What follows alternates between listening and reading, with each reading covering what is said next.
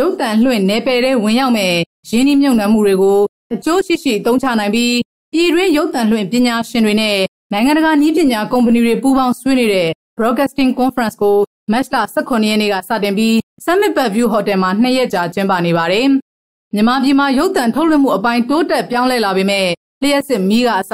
အခြေခံအဆောက်အုံပိုင်းမှာလိုအပ်ချက်တွေအများကြီးရှိနေသေးဖြစ်တယ်လို့နိုင်ငံတကာသုံးနည်းပညာတွေကိုပြည်တွင်းရုပ်သံလွှင့်သူတွေအတွေ့အကြုံရလိုအပ်ချက်တွေရှိနေသေးတယ်လို့ဆိုလာသူက Dennis ပါ။သူကရုပ်သံလွှင့်နည်းပညာနဲ့ပတ်သက်လို့နိုင်ငံတကာကုမ္ပဏီတွေနဲ့ဓာတ်ရိုက်ဆက်သွယ်လာသလိုအခွင့်အလမ်းတွေတိုးလာနေတယ်လို့ပြောပါတယ်။ There are many challenges for broadcasters in Myanmar. Some of those include the infrastructure is not really in place yet. So we have power problems still. We have distribution, fiber optics, which is a backbone of many broadcasters today. That's challenging.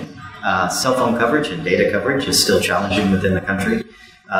as well as just technology and knowledge. There's not the training institutions. There's not the experience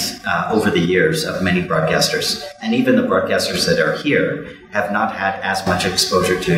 international ways and practices. So the overall skill levels still need to increase to be fully successful within the broadcasting space. Advanced Broadcast Solution က season နဲ့ပထမဆုံးချိန်မြန်မာ Broadcasting Conference မှာနိုင်ငံတကာရုပ်သံလွှင့်နည်းပညာကုမ္ပဏီတွေဖြစ်တဲ့ IABM, Rider, Playbox, Ikigami, Harmonic တို့ကပြည်တွင်းရုပ်သံထုတ်လွှင့်သူတွေနဲ့နောက်ဆုံးပေါ်နည်းပညာတွေအကြောင်းဆွေးနွေးခဲ့ပါတယ်။အမြဲပြောင်းလဲနေတဲ့ရုပ်သံလွှင့်နည်းပညာမှာခဏတာရေပန်းစားတဲ့အပြောင်းလဲရှိသလို analog ကနေ digital ကိုအစစ်အဆင့်ကူးပြောင်းရတာတွေလည်းရှိတာကြောင့်မြန်မာပြည်အနေနဲ့နည်းပညာအဟောင်းတွေကိုကြော်ဖြတ်ပြီးနောက်ဆုံးပေါ်နည်းပညာသစ်စီကျော်လွှားသွားမယ်ဆိုရင်အချိန်နဲ့ငွေချွေတာရလဲရောက်မယ်လို့ဆိုပါတယ်။ Within broadcasting, the technology is always changing, but many of the things that are changing are just trends, only for a short time. There's also transitions from analog to digital, digital to HD, HD to something else. Not every transition we must go through.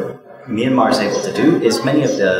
people that will be broadcasting or the new facilities being constructed, they can skip many of the previous steps, saving a lot of time and money. This is one piece. Also the distribution,